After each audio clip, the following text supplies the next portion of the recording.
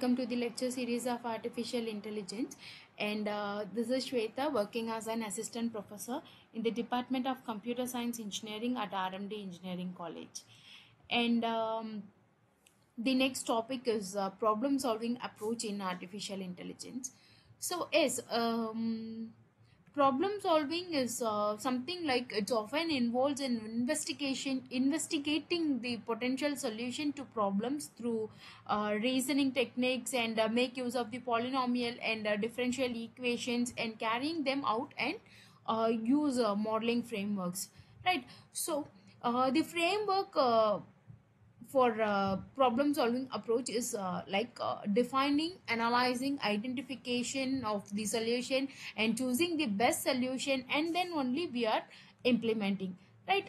So first is defining the problem. So defining the problem is the definition of the problem must be included precisely, and it should contain the possible initial as well as final situation which should result in acceptable solutions. And then what we are going to do is we are analyzing the problem. What kind of problem is this? How we can give the solution for this? We have to analyze these and all, right? So analyzing the problem and its requirement must be done, as a few features can have an immense impact on resulting solutions.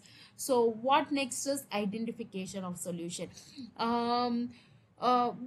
all know that one problem has multiple solution.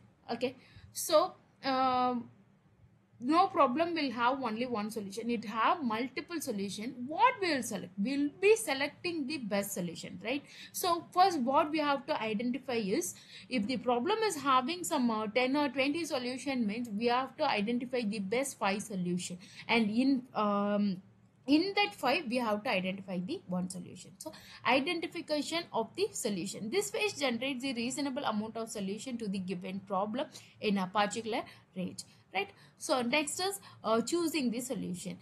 So from all the identified solution, the best solution is chosen based on the result produced by the respective solution. For example, the problem is something like chess, right? So chess has multiple moves, right? So what we are going to do is we are going to get the solution of the moves, and we are going to identify which have the lowest moves to get into the winning part. Okay, we are going to select that solution. So choosing the solution is like that only. And what next is implementation. After choosing the best solution, the implementation is done. Okay, this is the step-by-step approach in the problem solving in artificial intelligence. First what we are going to do is defining the problem, and next then we are analyzing what kind of problem, and then we are identifying the solution, and next we are choosing the best solution, and then we are implementing. Okay, thank you.